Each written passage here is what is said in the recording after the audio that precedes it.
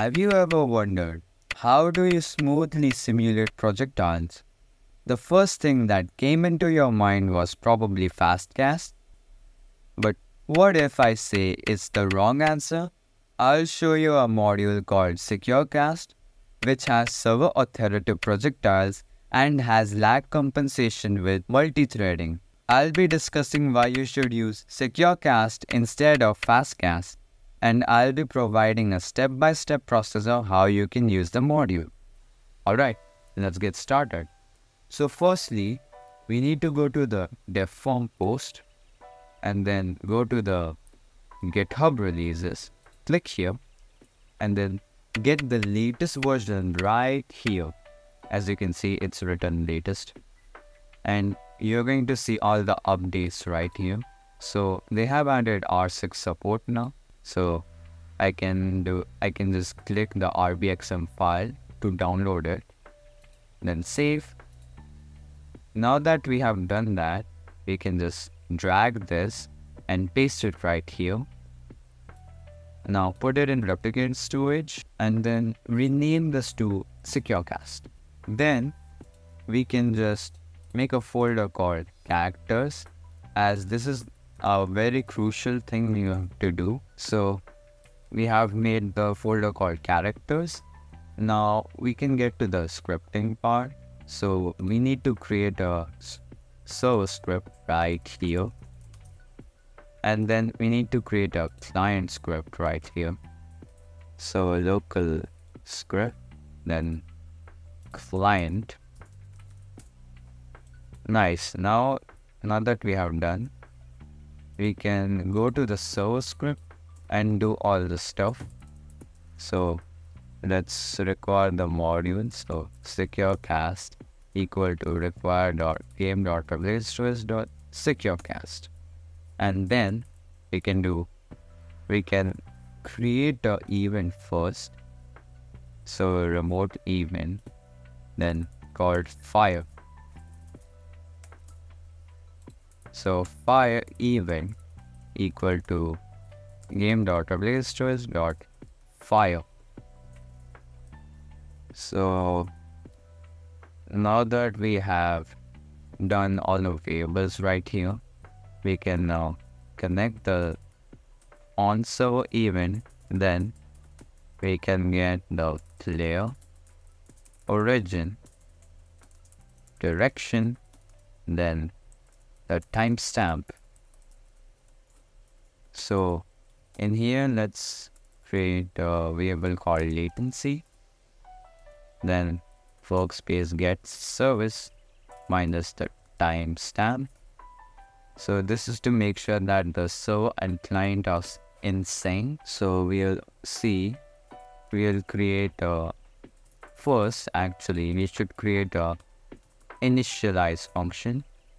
So SecureCast.initialize.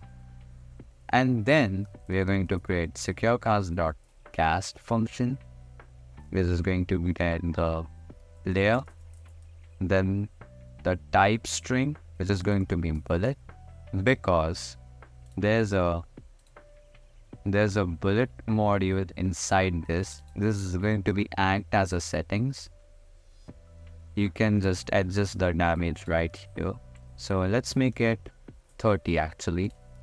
And then if you want to change its name to grenade, you can do that. And then here you have to also change it to grenade. Anyways, I'm just gonna put in bullet for now. So origin, direction, then the workspace gets service, then minus it with the latency, and then put in nil. And here we have to put a bullet. So we already have a bullet right here. So put it in the workspace and you can see it's a red bullet. Looks disgusting, to be honest. But we will put it as nil so that we can use the projectiles here. So next we need to put the modifier. It's going to be a variable. So it's going to be power equal to 1 underscore 000. So our modifier is going to be right here. So now we are done with the server part. We can do with the client part. So we can just copy this, paste it here, and then also add user input service.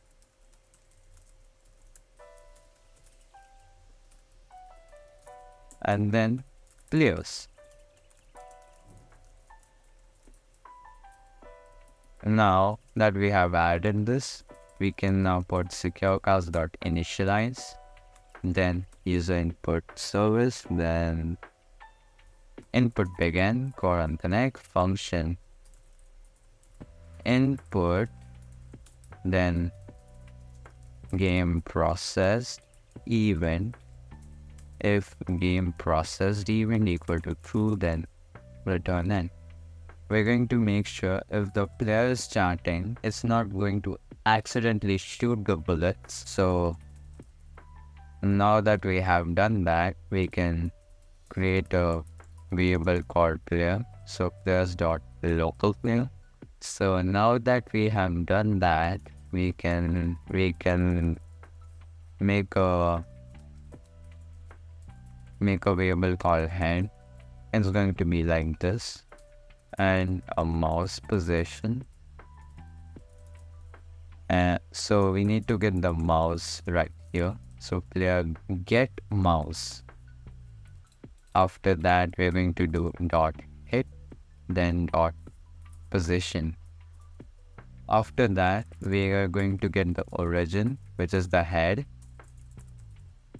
and then we will get the direction, which is going to be a unit. So mouse position minus the origin dot unit. And after that, we need to fire the event. So fire server, and then it's going to be origin, direction, then workspace get server time. Now that we have done for the remote event, we can add another SecureCast.cast. So we are going to add the player, the type string, which is the bullet, and then the origin, direction, then workspace get, then nil, and we can put the modifier again, copy it, and paste it right here. So modify. Now that we have done, we can do a local server just to show how it's gonna work. So I'm gonna fire the bullets. As you can see, the bullets are very smooth. They have bullet drop. It's cool. But when you see right here, it's not showing to the other character that this player is firing the bullets. So in order to do that, you have to code that way.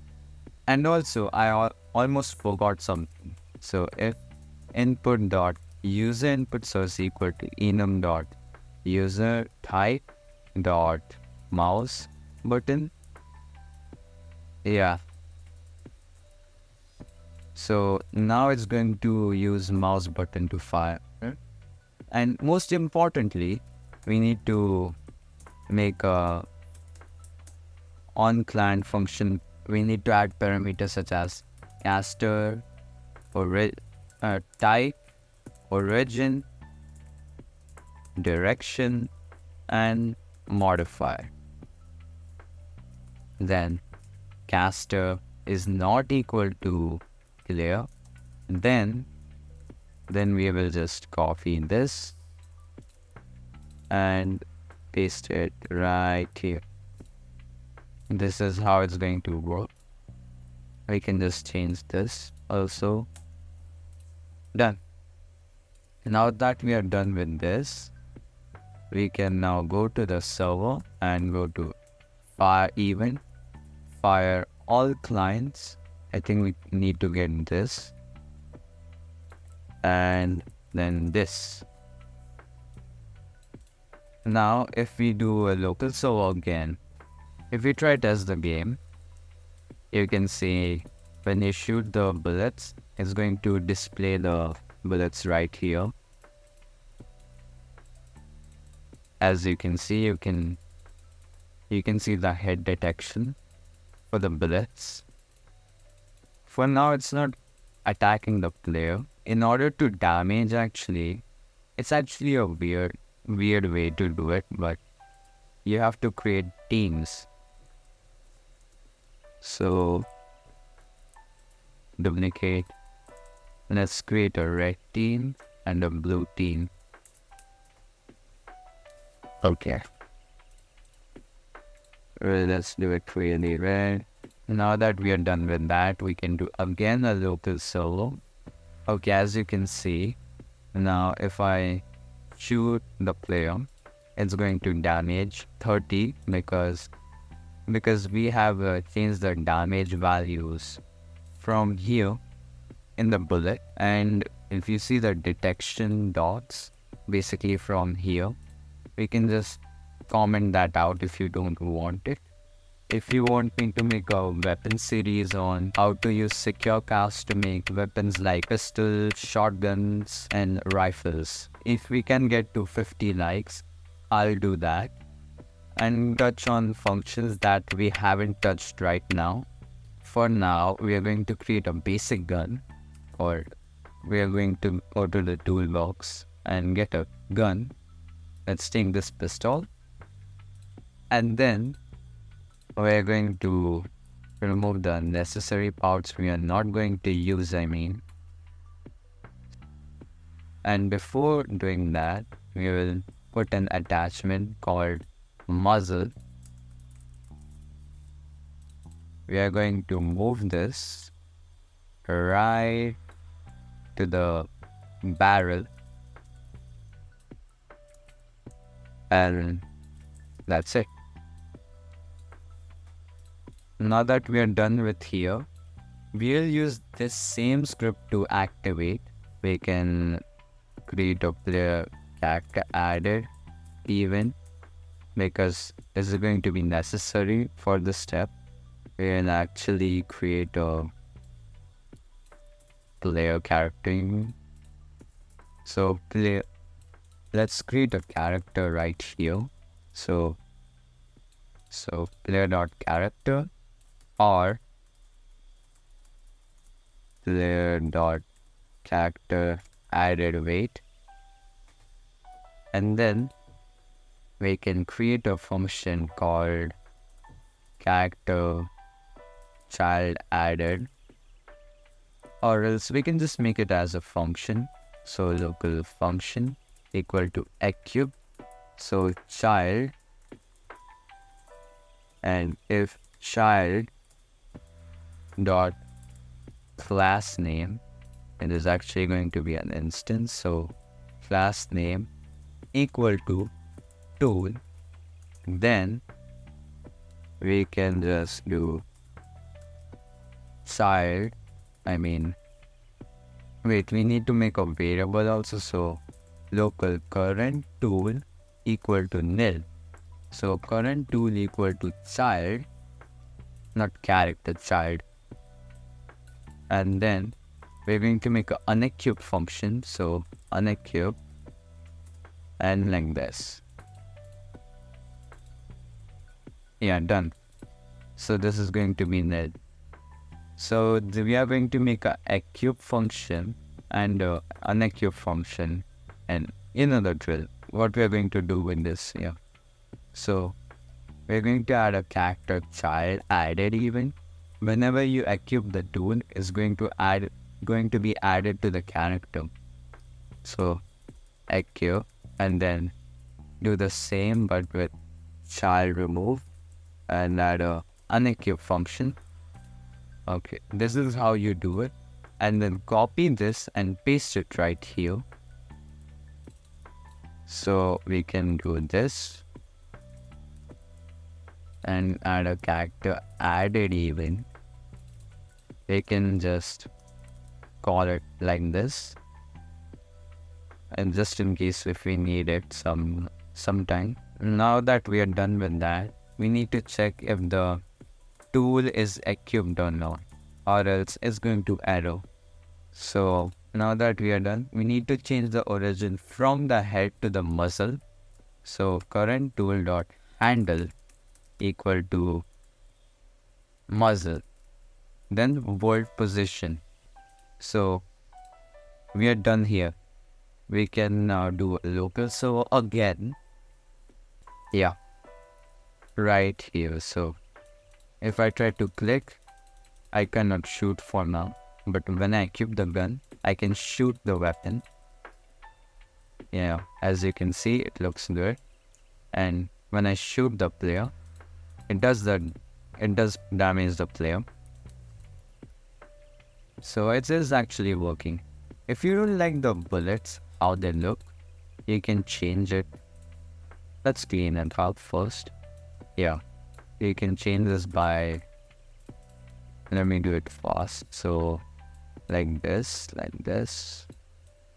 we're going to do. Yeah, much better. And then make it lime green. Yeah, now my eyes burn long. Now we can put it in the projectiles again and play test the game. As you can see, the bullets look much more gorgeous than before. And it does the same thing. And if the player dies, it can still shoot again. Yeah, then do the same thing. Anyways, so if you have reached this far, please smash the subscribe button and smash the like button and notify for more tutorials. And if you like horror games, there's going to be a video popping up in the screen. Click here.